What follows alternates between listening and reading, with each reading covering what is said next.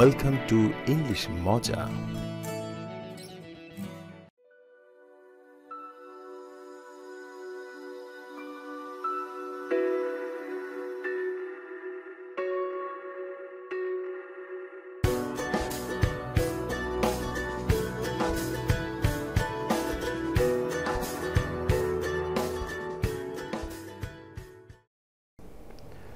আসসালামু আলাইকুম ওয়া রাহমাতুল্লাহ। তোমরা কেমন আছো সবাই? আশা করি অনেক ভালো আছো আর সম্ভবত ইংলিশ মজার সঙ্গে আছো। ইংলিশ মজার আজকের আয়োজনে তোমাদের সবাইকে অভিনন্দন। হাজির হয়ে গেলাম আরও একটি বেসিক লেসন নিয়ে। শিরোনাম দেখতেই পাচ্ছ, দেখো ইংলিশ গ্রামার কেমন পারো, বেসিক টু অ্যাডভান্স লেভেল। তুমি যে লেভেল স্টুডেন্ট হও না কেন, তুমি যদি গ্রামারের স্বাদ পেতে চাও, গ্রামারের ব্যাপারগুলো একটু ভেতর থেকে অনুধাবন করতে চাও, অবভিয়াসলি এই লেসনগুলো তোমার জন্য। আজকে এটি হচ্ছে পর্ব 6। আমি এর আগে আরও 5টি পর্বের ক্লাস নিয়েছি। আজকে অবধি পর্যন্ত সবগুলো ক্লাস তোমরা যদি পেতে চাও, আমি তার একটি প্লেলিস্ট করেছি, ডান পাশে দেখো আই বাটনে দিয়ে দিলাম, সেখান থেকে তোমরা সমস্ত ক্লাসগুলো করে ফেলতে পারবে।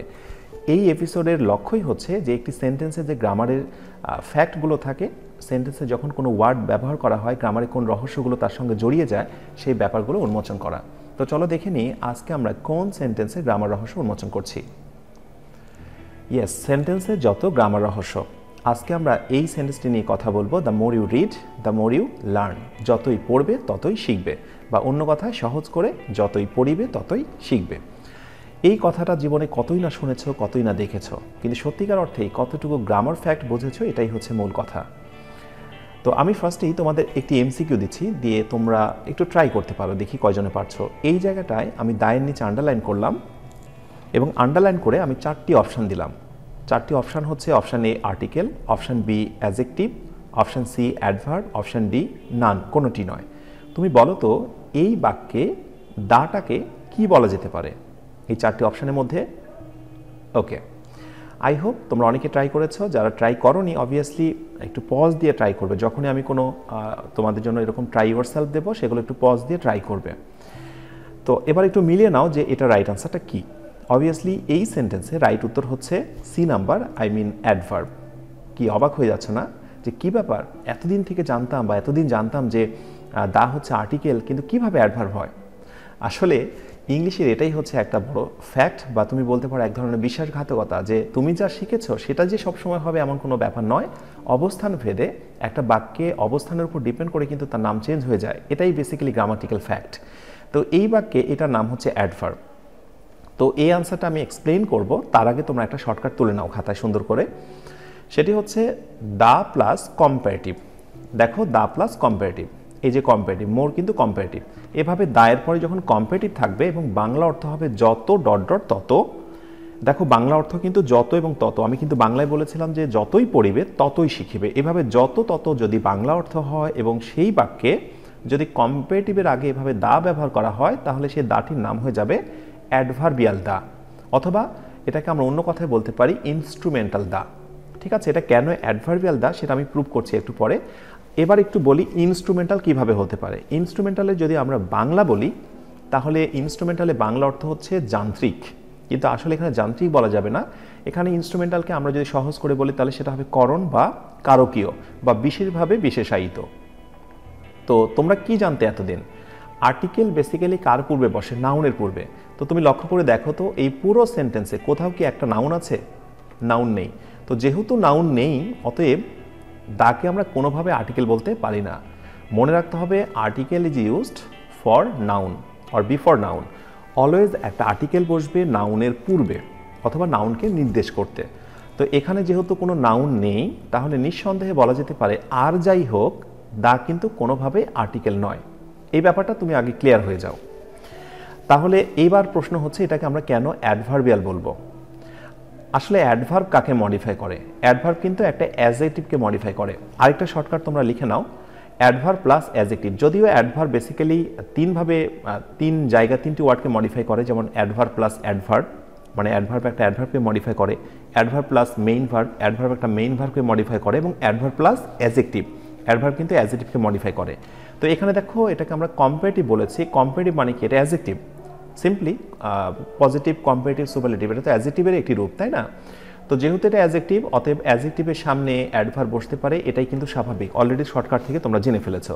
দ্যাটস হোয়াই আমরা বলতেই পারি যে অবভিয়াসলি এই বাক্যে দা হচ্ছে একটি অ্যাডভার্ব বা অ্যাডভার্বিয়াল দা। ওকে, এবার আসো next, you read. You obviously এটা প্রোনাউন, এটা জানো। এই পাশে প্রোনাউন আছে এবং মনে রাখতে হবে এরকম যত তত এবং যখন এরকম কম্পারেটিভ হবে তখন বাক্য কিন্তু দুই পাশে দুইটা হবে। এবং প্রসঙ্গত বলতেই হয় সবসময় যে দুই পাশে দুইটা বাক্য থাকবে বা সেন্টেন্স থাকবে এমনটি নয়, দুই পাশে দুইটা ফ্রেজও থাকতে পারে। যেমন দ্য সোনার দ্য বেটার, এরকম বাক্য শুনেছ, দ্য সোনার দ্য বেটার, যতই দ্রুত হয় ততই ভালো। অথবা দ্য মোর দ্য মেরিয়ার, যতই বেশি হয় ততই হাসি খুশি। সো এরকম সবসময় যে সেন্টেন্স থাকবে তা নয়, একটা ফ্রেজও হতে পারে দুই পাশে কম্পারেটিভ দিয়ে। তো এভাবে যখন হবে দুই পাশে দুইটা তোমরা প্রোনাউন দেখতে পাবে, অথবা নাউনও আসতে পারে, সেটা নিয়ে কোনো সমস্যা নেই। এবং এখানে গুরুত্বপূর্ণ ফ্যাক্ট হচ্ছে যে দুইটা ভার্ব ব্যবহার করা হবে সেই দুইটা ভার্ব অলওয়েজ ইনট্রানজিটিভলি ব্যবহার করা হবে। আই মিন এই ভার্বগুলোর পরে কোনো অবজেক্ট থাকবে না। সেটা হতে পারে ট্রানজিটিভ ভার্ব, মানে অবজেক্ট থাকার কথা, কিন্তু যখন এই স্ট্রাকচারের মধ্যে ব্যবহার হবে তখন কিন্তু সেটা ব্যবহার হবে ইনট্রানজিটিভ।